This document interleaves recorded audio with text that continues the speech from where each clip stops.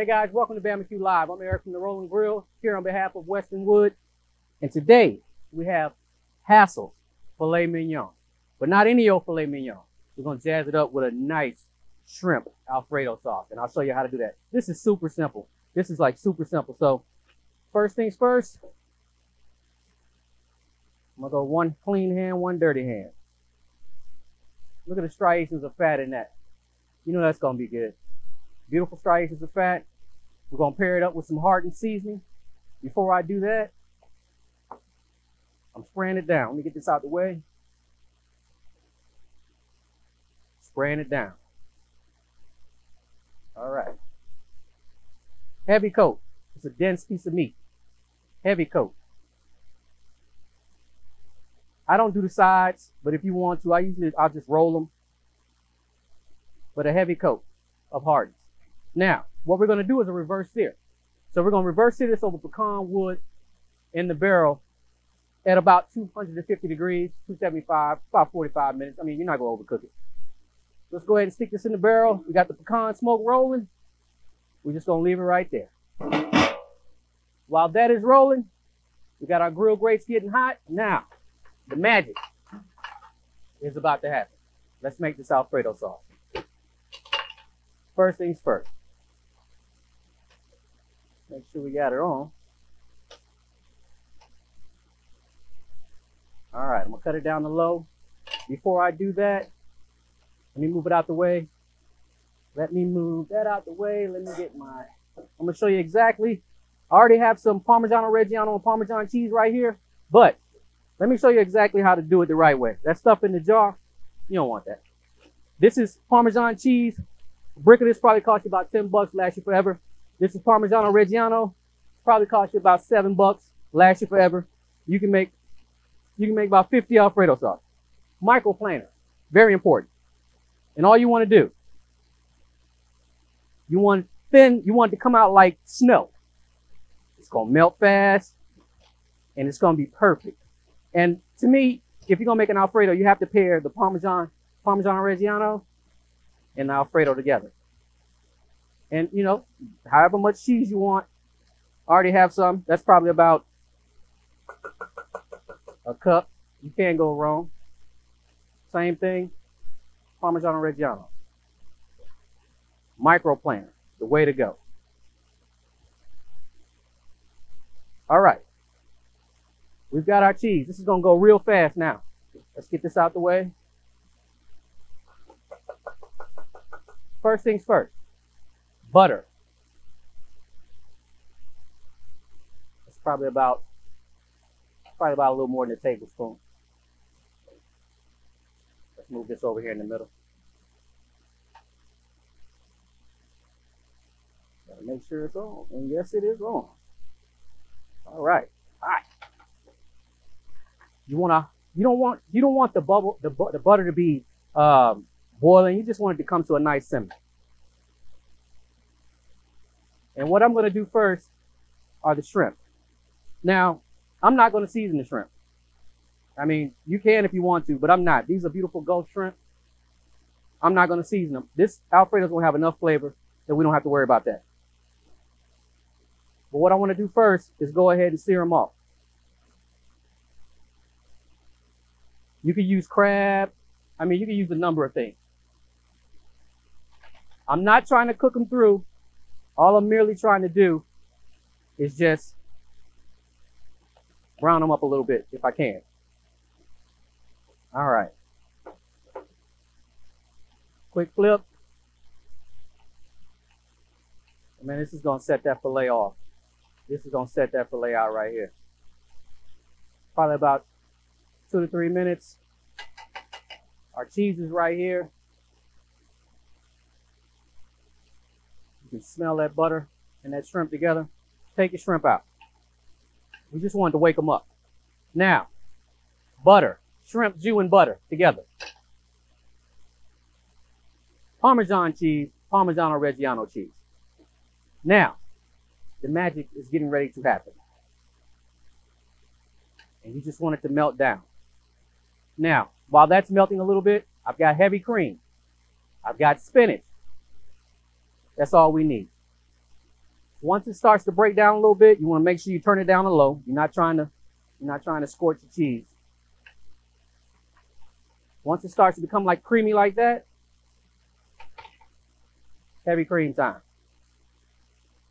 That's probably about 2 cups. And again, on a low simmer.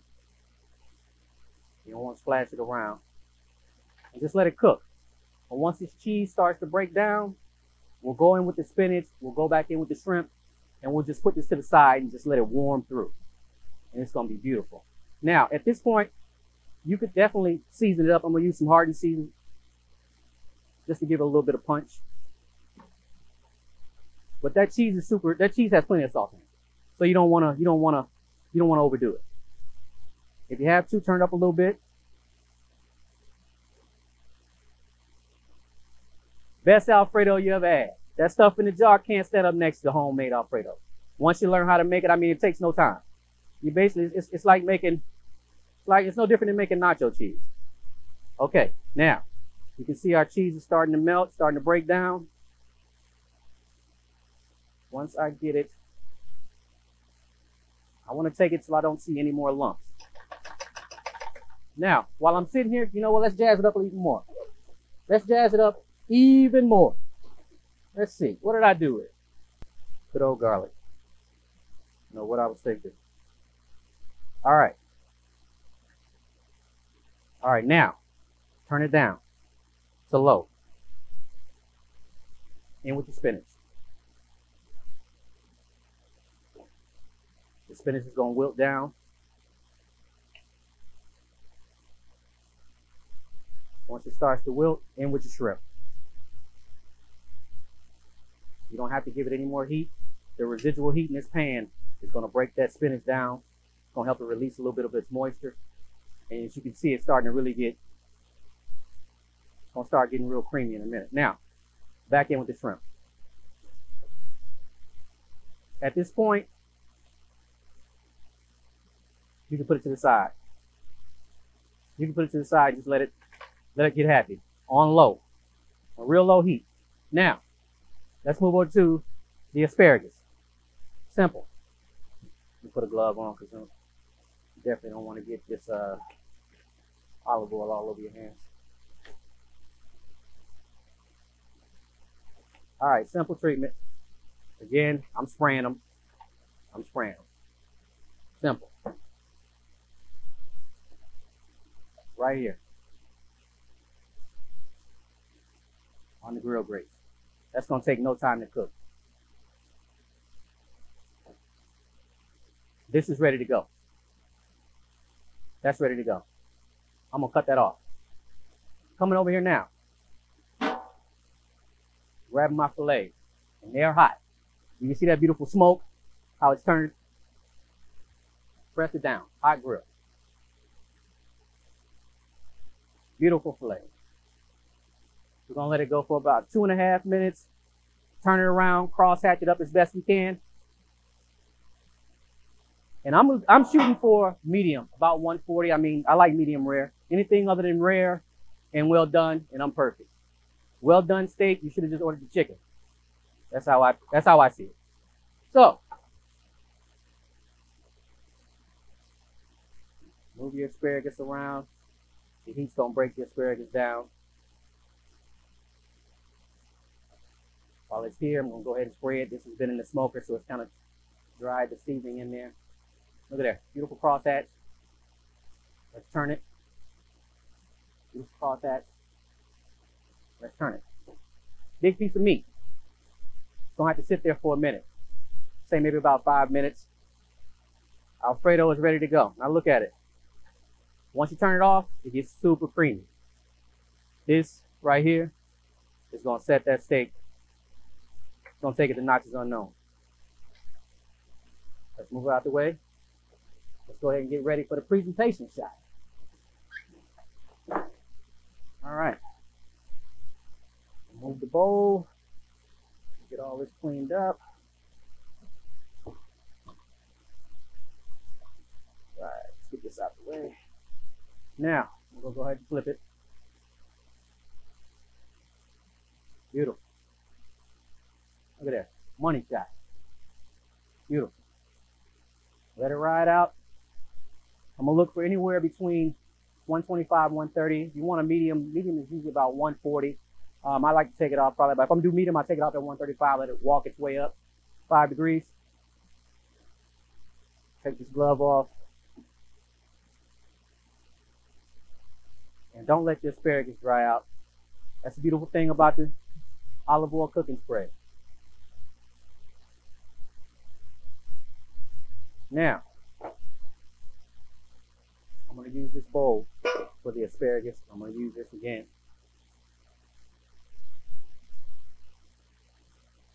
All right. It's going to take a little while to get there. Now, what you could do is you can put the lid on and use the smoker, kick it down a little bit, choke it off.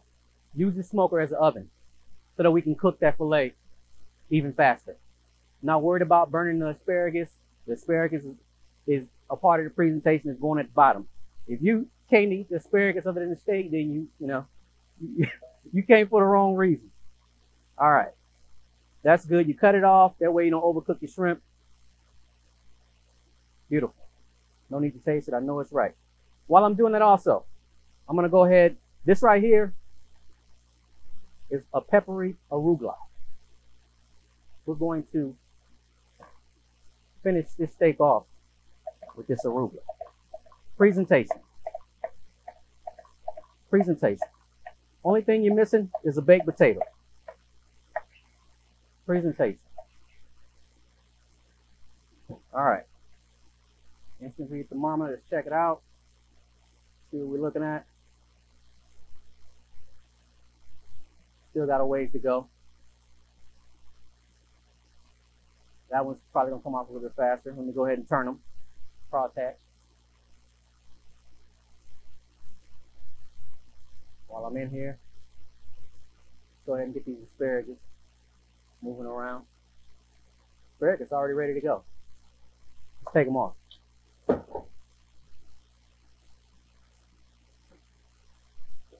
In the bowl.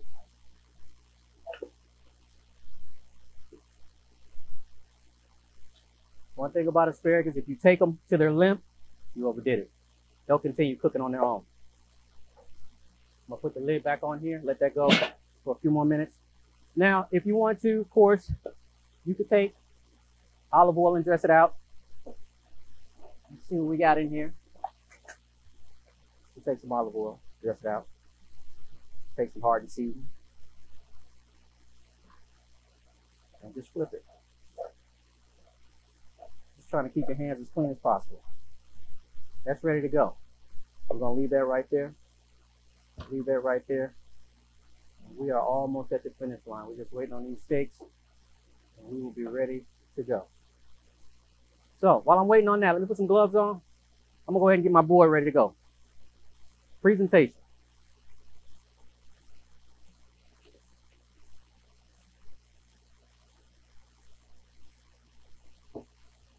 We got 2 steaks.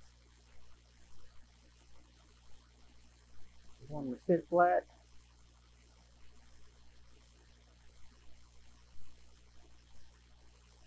Right there. Right there. All right. Check them out again.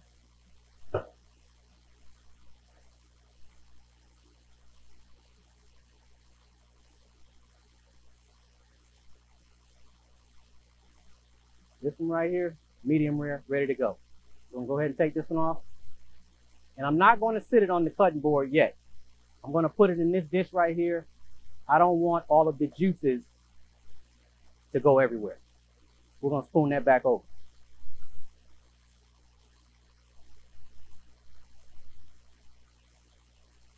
We'll take this one off too. Beautiful crosshatch. We're going to let those sit for about 5 minutes. Not about 5 minutes, about 2 minutes. Usually you want to let your meat rest for about 5 minutes. While that's going, let me turn this back on. I want this to be a little, I don't want it to be too thick. All right, get the area cleaned up. All right, let's make the magic happen. 1 fillet, 2 fillet, steak Alfredo,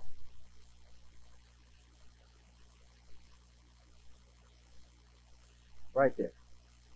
I'm gonna come back over with that shrimp. Don't think I forgot about that shrimp. I'll leave the best for last. I want to make sure we get some.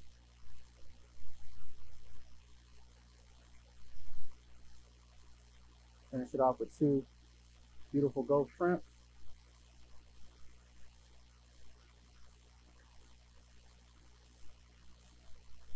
And this, my friends, you would pay big money for at a steakhouse. Trust me. And if you had crab, crab will make it even better. You take your fresh arugula, hit it with a little bit on top, or some spring onions, and there you have it, my friend. Beautiful filet with a nice shrimp Alfredo with a little bit of spinach, finished off with a spicy peppery arugula. So again, I want to thank y'all for joining me here at BAMA-Q Live. I'm Eric from the Rolling Grill, here on behalf of Western. Catch y'all on the next one.